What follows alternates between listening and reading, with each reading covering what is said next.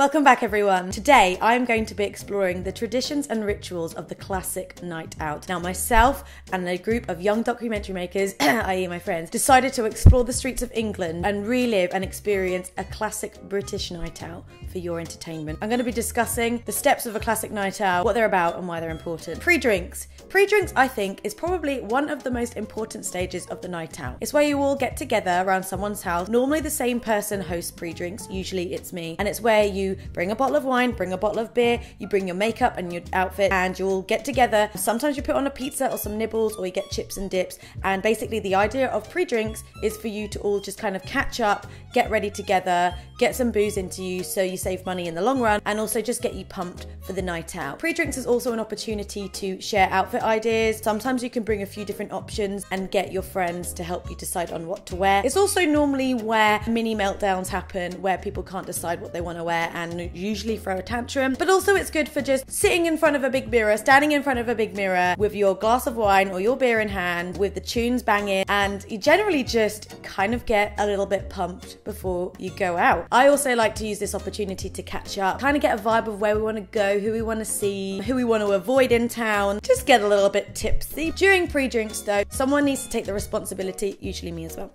of booking a taxi. You all agree on a taxi time, right? But I think the trick is to agree, but secretly book it for 15 minutes after you all agree on a time, because it's always going to be someone that's not ready, that's flapping, so you don't want to get it wrong. Sometimes the taxi ride can be split between the group if you've all got change, or one person can pay for the taxi and then people can pay them back via drinks later on in the evening. You take your taxi ride and you go on to the next step, which is a shitty bar that does cheap drinks. This next step is to basically get a little bit more tanked up. A place that does drink offers is always a winner, or just generally cheap drinks. Having somewhere that plays good tunes is also great to kind of get you pumped up and ready. It's also a good opportunity to eye out who else is out that night and to see if you know anybody else, or again, if you want to hide and avoid anybody. I have a few favourite spots in my city of Norwich which I like to go to for pre-drinks, which is the Mischief. That's always a good shout. There's always the classic Wetherspoons, which I think is a national favourite anyway. Also, finding anywhere that has a good happy hour is always a good shout. Ooh. Next up,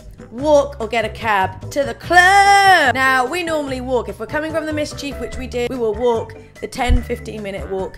We say 10-15 minutes, but if there's a group of you, people are bound to bump into friends, and then you always have to stop and wait for someone to finish their conversation before you can head on off. It's also the time where you get people coming out of clubs trying to sell you like free shots or free entry, which you have to avoid. You just got to keep going. Also at this point, if you're walking, that's when you need a wee kicks in, and then the pace gets picked up because you're like, right guys, we need to hurry up because I really need to pee. You head on down. Then once you're in the club, first things first, you either go for a pee first or you head straight for the bar. Now this is what we did. We go upstairs, we go to the nicer bar where it's a bit quieter, and we sit down and we have a few drinks. If there's a drink offer on, then amazing. We sit down, we have a few drinks, and then kind of get ready and warmed up to go dance. Now this is the point most likely where you're starting to feel a little bit drunk. From this on, you're kind of in autopilot / you just got to improvise. There's going to be times where you'll probably lose your friends and then miraculously find them somewhere random or in the toilet. Luckily, as I've got older,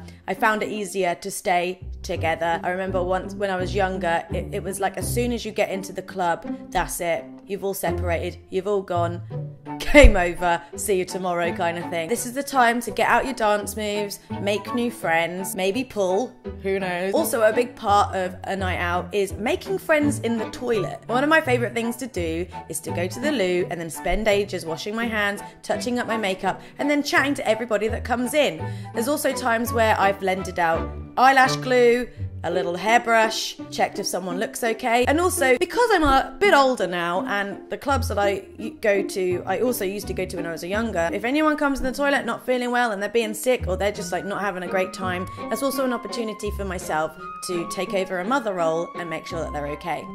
I also personally always meet a subscriber in the toilet.